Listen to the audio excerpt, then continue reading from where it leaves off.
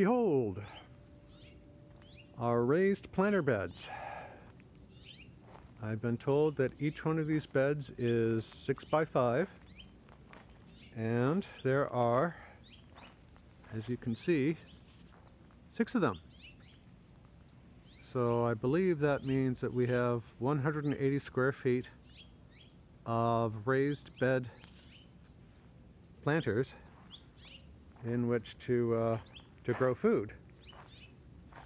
So this dirt is all stuff that used to be in the front lawn, but we tore out over a year ago to put in paving stones because we didn't want to waste water on our lawn. So we'll have to put in good soil on top and then raise broccoli and tomatoes and spinach and chard and kale and wallaberries and who knows what else. Who knows what we'll raise here. But here are the planter beds.